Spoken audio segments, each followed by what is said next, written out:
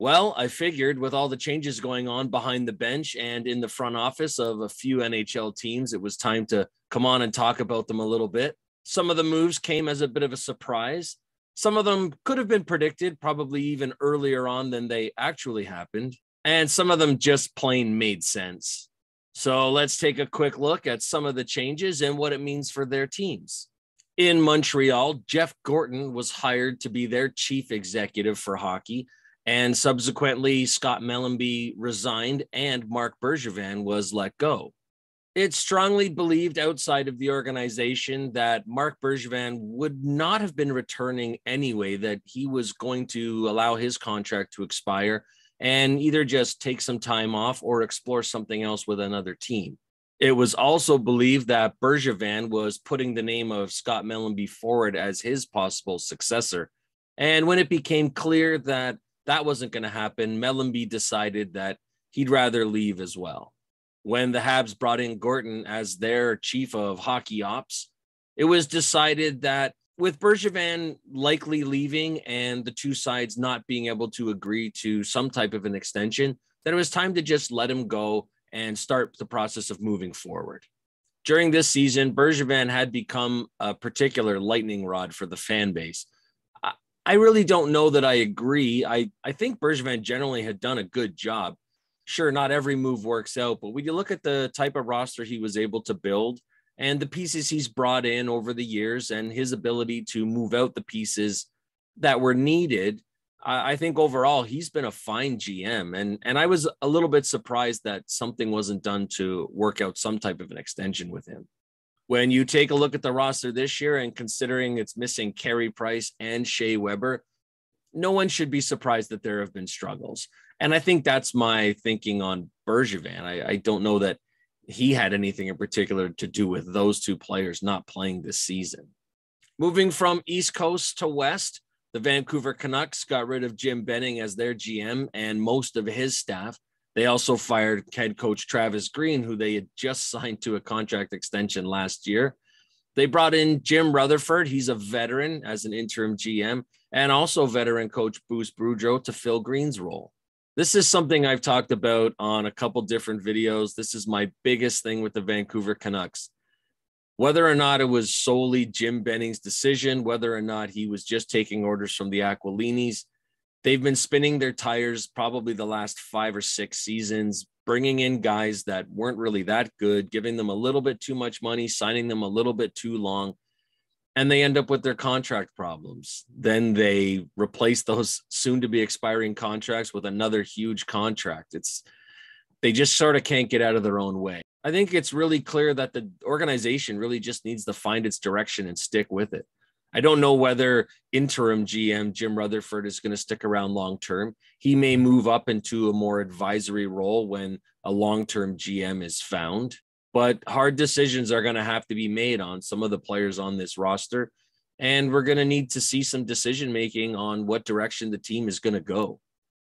Alain Vigneault, gone from Philadelphia, replaced by everyone's favorite interim short-term fill-in coach, Mike Yeo.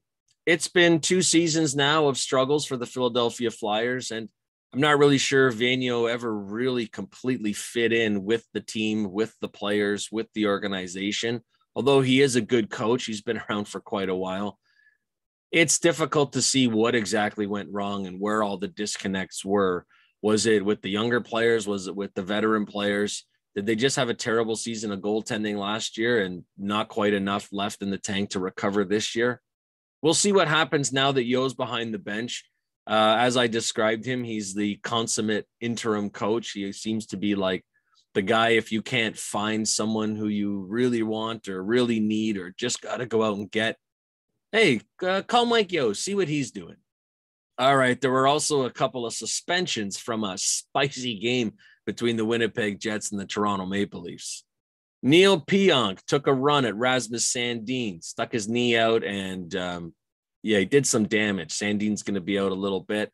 And I guess most of the Leafs were a little bit ticked off because they tried going after him. And who was the guy who decided to step up to the plate? Old man Spezza. Spezza in recent years has turned himself into a bit of a heart and soul player, the sort of willing to do what it takes dropping the gloves in a playoff game, spurring on his team to a 3-goal comeback. Spezza's just really changed the way people see him as a player, from the guy who was drafted second overall, the highly skilled playmaker with the sneaky shot. I think more than anyone, he's really transformed himself that I can think of, from the playmaker to the wily veteran. Spezza took a pretty healthy run at Pionk, and along the way, Pionk sort of fell. Spezza still wanted to get a piece of him, so he leaned in pretty hard, and eventually Pionk ended up about knee level, and that's where Spezza kind of went for it. I mean, really, obviously not a smart play. I know what Jason was doing there. And sometimes when you're still just trying to get a piece of a guy, you just put a part of your body on his, and it happened to be knee to the chest or chin or face or head, whatever it was that everybody saw. But I think we all know probably really wasn't the right move to make. Spezza is appealing, but he did get a 6-game suspension from the Department of Player Safety. I thought it was maybe 1 or 2 games high. The guy who's never been suspended in his career, but it was a pretty egregious foul.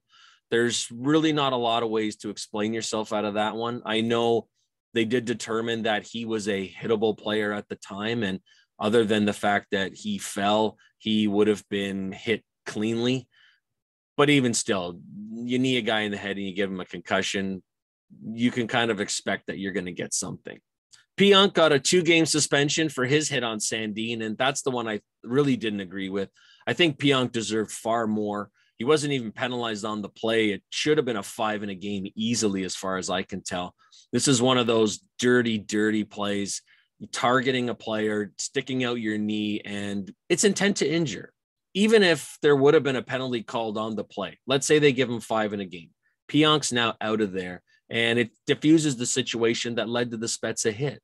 The whole game would have taken on a different tone, in my opinion, and we wouldn't have seen the antics of some of the Jets players that we did, who were, I guess, just happy to not get beat up by Wayne Simmons.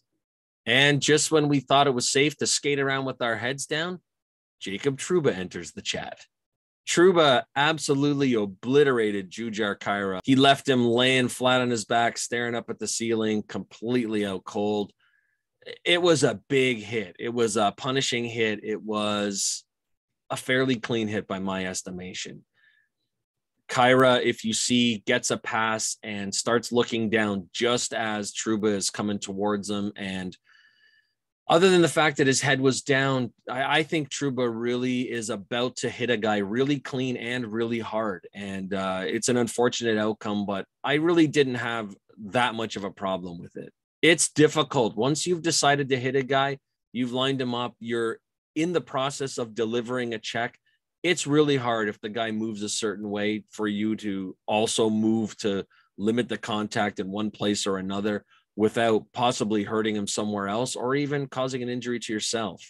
For the people who are questioning Trouba's motives or whether or not he should have followed through with the hit like he did on Khaira, I just want to know, what would you have done different in that moment at that speed while delivering a hit? How would you have changed the outcome?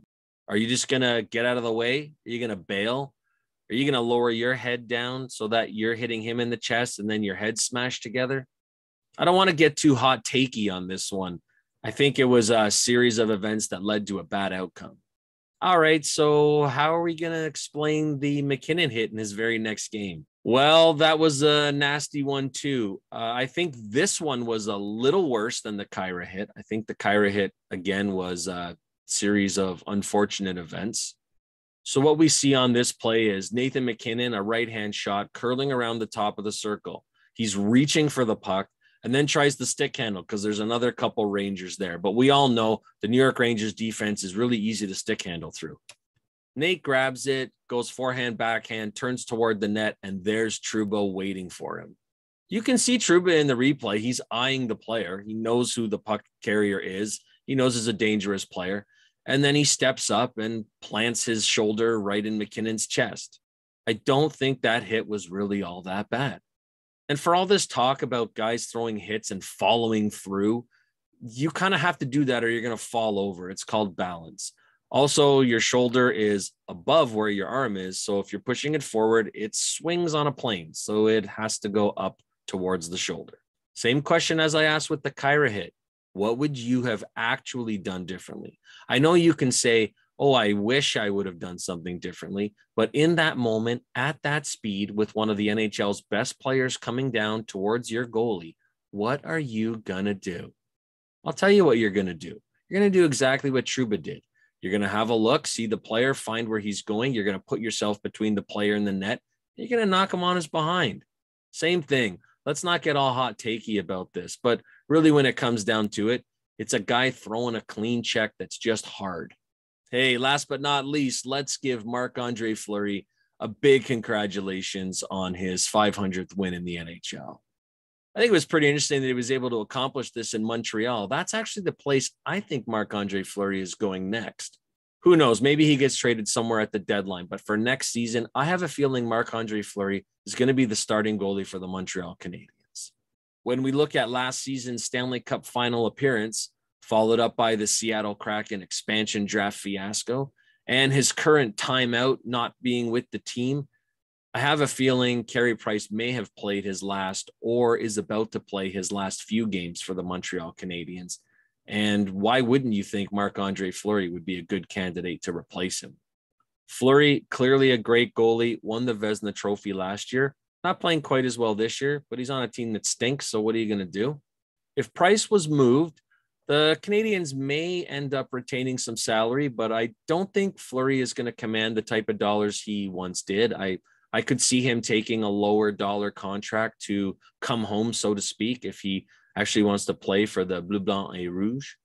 So I think it'll be interesting to see what happens. I think it'd be a nice way for him to end his career. And who knows, with Montreal, they have a good team. They have a decent roster. They just kind of need to get things in order. They need to add a couple of pieces. And Fleury at least would be a stabilizing force in the back end. And you'd free up a lot of that cap space you'd relieve with Price leaving, and you'd be able to bring in the types of pieces that you need to get that team back on track. All right, everybody. Thanks for watching. Please remember to like and subscribe, and we'll see you next time.